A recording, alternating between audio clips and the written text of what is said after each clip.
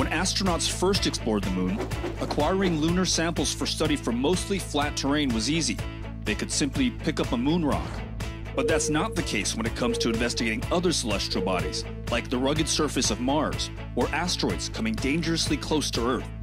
Luckily, new innovations in space robotic technology could soon change all that. There are lots of places we can't get to in the solar system right now.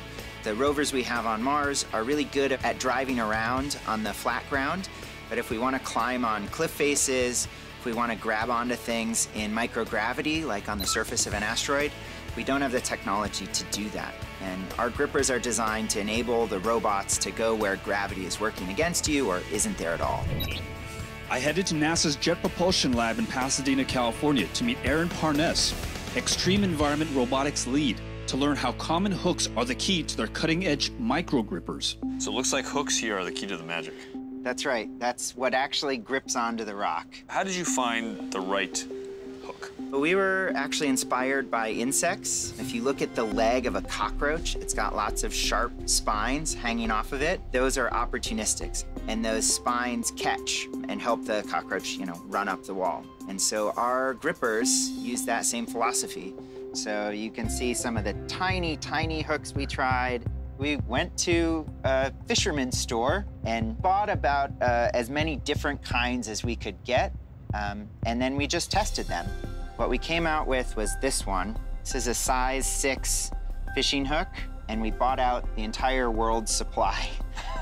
We actually cut the tips off of all of these hooks, and it's that tip that's what goes into the point here of the microspine.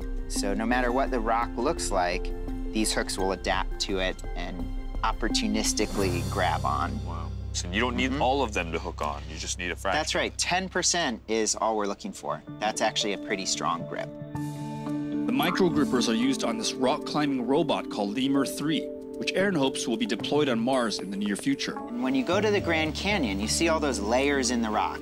And if you go deeper and deeper in the canyon, you're going back in time. The same is true on Mars. We've seen this kind of stratigraphy in the rock, but we can't access it. We can only look at it from far away. A robot like LEMUR could climb up that Grand Canyon wall, investigating each layer as it goes, telling us the whole history of Mars.